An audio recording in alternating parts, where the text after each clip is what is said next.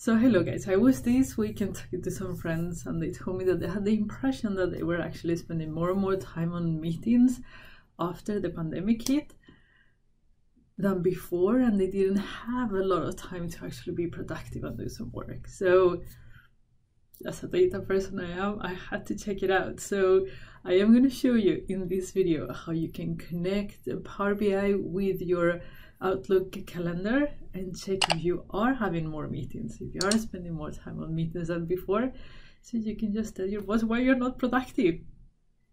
Let's get started.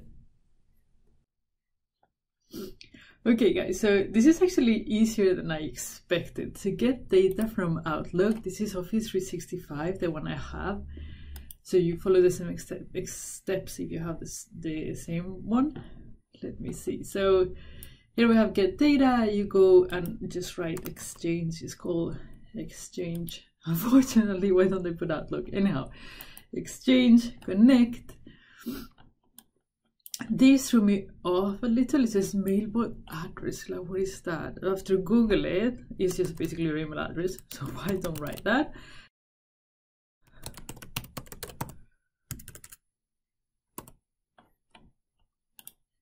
So that's all you need to do. Then to connect, if it is Office 365, you just connect with your Microsoft account.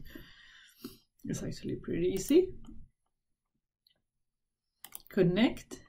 I mean, it's just like really, really quickly. And here we have all the tables. Now, we just want to have the calendar data, but you have email, meeting requests, people, tasks, you have all kinds of stuff in there. Transform data. And we're not going to do a lot in here. We're just going to convert this into date because this is the one that I'm going to use. And then I'm going to copy a calendar basically. So this is exchange data. And then I'm going to do blank query. I have this calendar for you. I've already shared it. So it's the same. Calendar. I can post a link down below if you are new to the channel and don't know what this is. Just paste the code. And here we have the calendar. I need to check. So the calendar, the data for this starts in 2017. So I just need to change this to 2017 so the calendar is complete.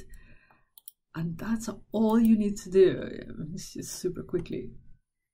Really good actually. I'm really positively surprised how easy this is. Now let's check if there is a relationship. I think I have that disabled nowadays, so I have to go start and date. This might happen to you automatically if it is not disabled. So now that we have the data in Power BI, we're going to visualize it. And I found a while back Kate, she is like a Tableau analyst. They're so good at, data visualization. Tableau is so much more flexible in data visualization. She has a very cool visualization on meetings. So here you have by month, and then the size of the ball, I think it is total time spent in meetings. So that's the total time spent in meeting. I'm going to do the size of the ball for how many meetings, okay? But something like this. We won't be able to do it exactly the same, but similar. So this is what we're going to do. I'm going to put year, month, and you have to make sure that your month is sorted by the year, month column. If you use mine calendar, otherwise, your calendar, make sure that it's sorted properly. And then we're going to put day number. It has to be as a number, otherwise we're going to get into all kinds of trouble because the scatter chart won't allow us to put it on the y-axis. Let me show you. So when I put year number, year month on the x-axis, to put day number on the y-axis, it has to be a number, and then it has to be summarized. So we're going to put a maximum there.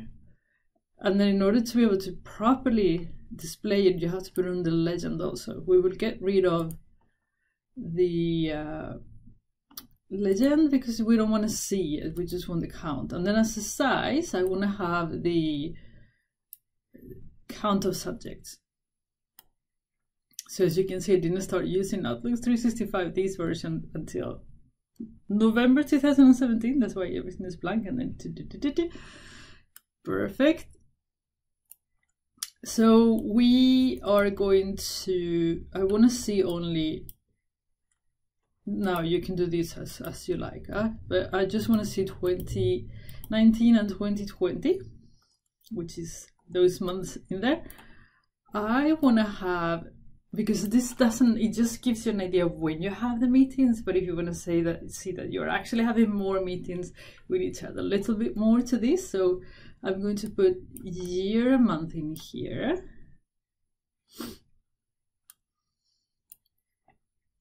And then I'm going to put the subject, and I'm going to, not there. I'm going to put subject in there. Yay. And I'm going to do a count. So that is a number of meetings by month, and I'm going to put it as a bar chart, column chart. Which one is it? This is a column chart. Okay. So, and then I want to see on the legend. I want to see the data labels. There you have them. So we are going to line them up. I'm going to decrease the bubble size because that is gigantic. It doesn't work for us. We're going to have it a little bit smaller. Something like that. I would have loved maybe 25. I would have loved to be able to conditional format it, but we won't be able to do it like CD. Unfortunately, there's no conditional formatting, at least nothing that I could find on this scatter chart. So unfortunately, it is formatted by legend at the moment, but it's not very useful. So I'm going to get rid of the axis of the title, sorry. And this is our months. I want the chart to finish on day 32 because there's only 31 days, that's enough. I want to make these transparent so you can see the ball. And I'm going to get rid of the legend and the X. So there you have it.